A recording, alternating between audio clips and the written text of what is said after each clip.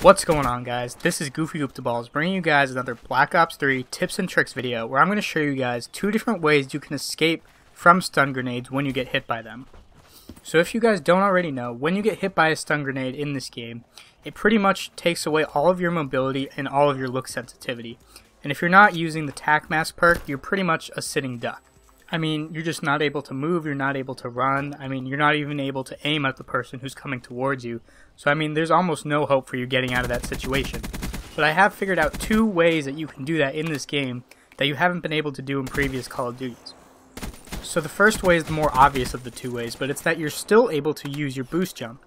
In previous games, you haven't really been able to do this, you haven't really been able to jump, but in Black Ops 3, you can still use your boost jump. So I'll show you in the background here. I'll just use my boost jump to the side without being hit by a stun grenade, and then do it with the stun grenade. And you can see with the stun grenade, I'm not able to go as far as when I'm not stunned, but I can still go pretty far, pretty good distance, and that's a pretty effective way to move around while you are stunned. So that's the first way, and the second way, a little less obvious, is that you can actually wall run while you are stunned. So all you gotta do is when you're near the wall and you get stunned, just kind of do a little jump towards it and in that direction of the wall, and you'll start running on it. And this is, again, very effective, especially when you're using a wall for cover when you get stunned. So I'll show you here when I'm on Nuketown facing that red bus, and I just kind of pretend I'm using it for cover, and I get stunned.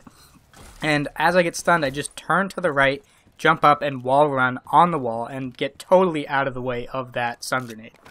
So again, both of these tips are really going to get you out of those situations where you are stunned, because when someone throws a stun grenade, they're going to check the immediate area for where the stun grenade landed, for where they got that hit marker for the person that they stunned. And if you're able to wall run out of the way or boost jump out of the way, that can really get you out of that situation and out of the area that that person's going to be looking in, and that's going to potentially save you a lot of deaths that you wouldn't have been able to do anything about before, because you were basically a sitting duck.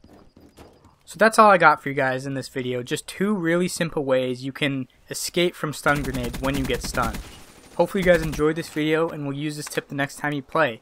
I'd love it if you could leave a like on this video and hit that subscribe button if you're new to my channel. That way you can stay up to date every time I post a new tips and tricks video, and you can improve your Call of Duty game. This has been Goofy Goop the Balls, and I'll catch you all in the next video.